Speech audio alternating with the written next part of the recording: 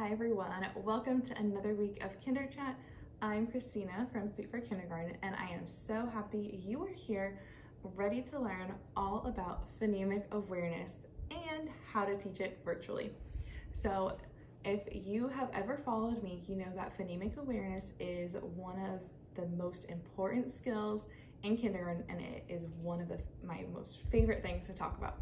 So while you're teaching virtually, you may be trying to squeeze so much instruction into a shorter amount of time, or maybe you have like all of this time and you're like trying to figure out what in the world that you're going to teach for all these hours.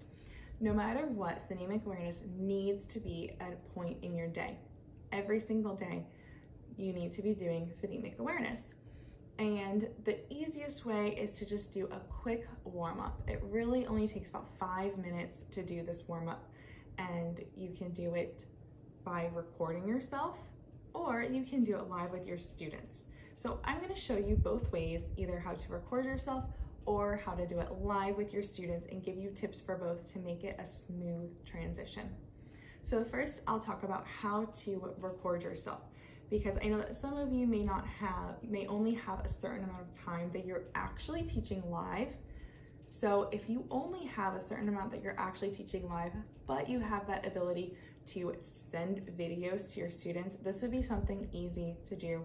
It would only take about 15 to 20 minutes to record these videos and send them out to your students. Remember, it doesn't have to be perfect.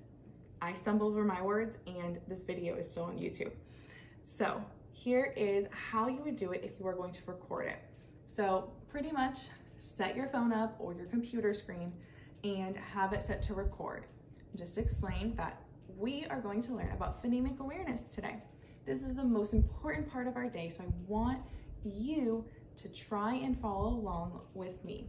I'll help you out at first, but then I want you to try it. Are you ready to go? Okay.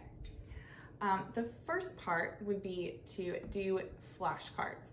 So you could either hold up flashcards, or I will show you at the end of the video how to use digital flashcards to do this with your students.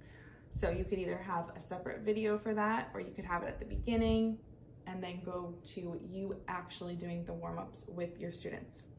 So after you finish the flashcard practice, you are going to go into the different components. And so this one that I have in my TPT store just has 3 different skills that you're practicing each day. It's the same 3 skills all week. So that way your students can kind of get a grasp on it by the time Wednesday through Friday come along, and they're able to do it mostly on their own.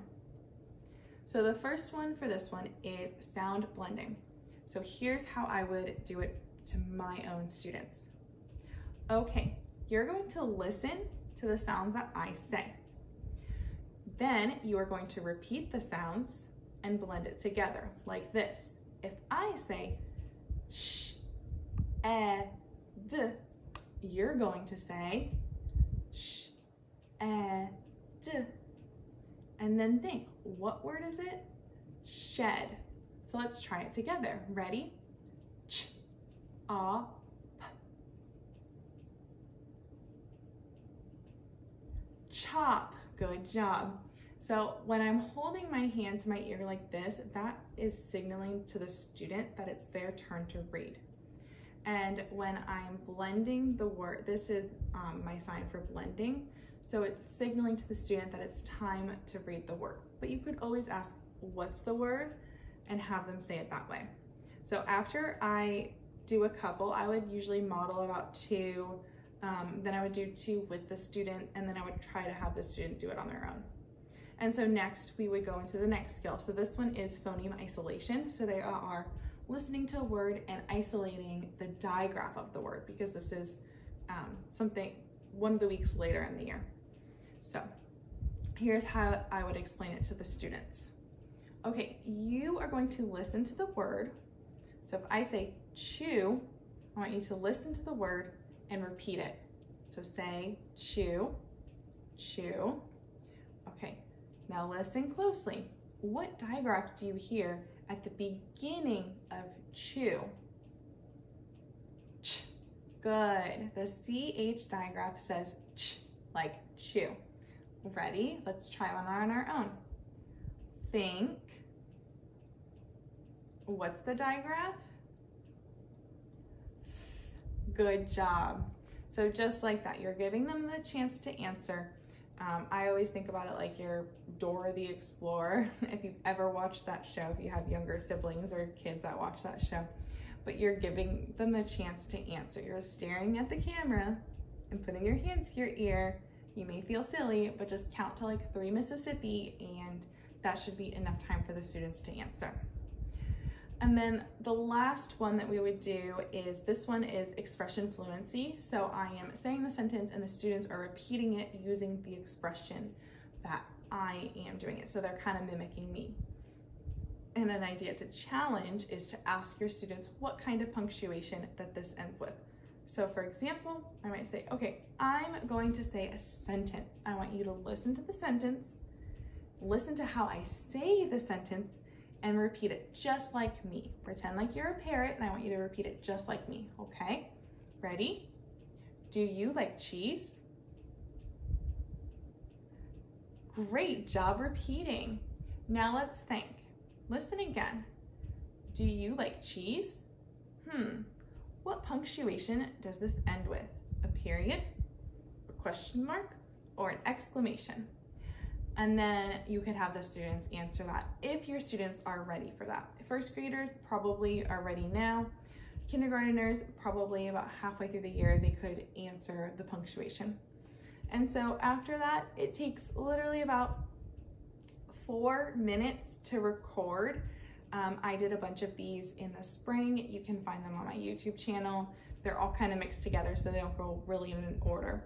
But you can kind of see how I did it. But pretty much I would do all of them at once. So it would take me about 20 minutes total. I would just go through it. If I stumbled over a word, I kept going. If I forgot where I was, I would just like figure out where I was. Okay, let's get back to it. Not a big deal. When you teach in your classroom, it's not perfect. It doesn't have to be perfect on video either. Just keep going. Don't stop the video and try to redo it. It's going to take you forever. So that is how you can do it if you are recording. If you're doing this live, it is going to be just like you would do it in the classroom. My suggestion, you can either have mute all, so all your students are muted, but they're still doing it, or you can unmute all, where you are able to hear all of your students doing it, which is exactly what it would be like if you were in the classroom. So I would recommend maybe when you're doing it yourself, the first couple times, do mute all.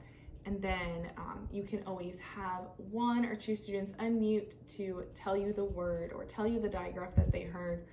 But I think it's just kind of helpful to maybe do the mute all at first. And then as they're getting used to it and they're hearing it, then unmute and just let them go.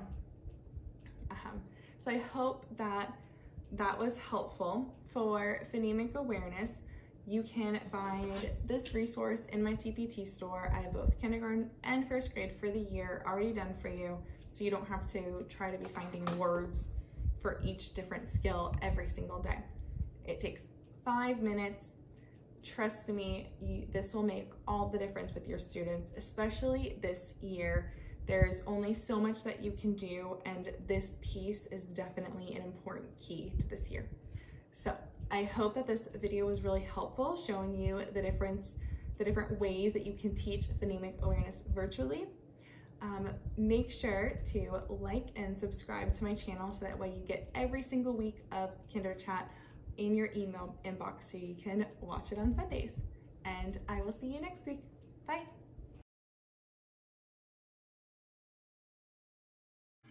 Hey everybody, here is how you can use the digital flashcards that come with the kindergarten phonemic or first grade phonemic awareness daily warm-ups.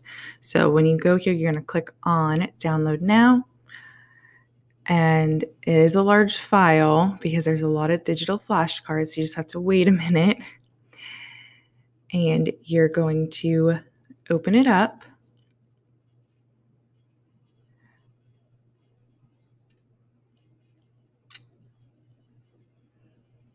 And in here, you will see a zip file which has all of the digital flashcards. So they are PowerPoint files. You just click on one. We'll do the letter flashcards. There's also two options. So you can either do in order or mixed up scrambled order. Okay, and now you opened it. What you're going to do is you're going to come over here to do slideshow and then play from start. So I'm actually recording this in Zoom right now, so you can see my thumbnail at the bottom, and I would have the presentation here giving it to my students. I can either record it or I can do this live with them. So I would just click the arrow key and say, A says, ah, good job. Or the students might say, B says, B. And you can just go through the flashcards. It's on a big screen, so you don't have to worry about holding flashcards or anything. I hope this is super helpful for you all. It includes all of the flashcards that are included with the phonemic awareness, so that way you can do it online. If you're in the classroom, you can also do this on the big smart board, so that way all of your students can see it.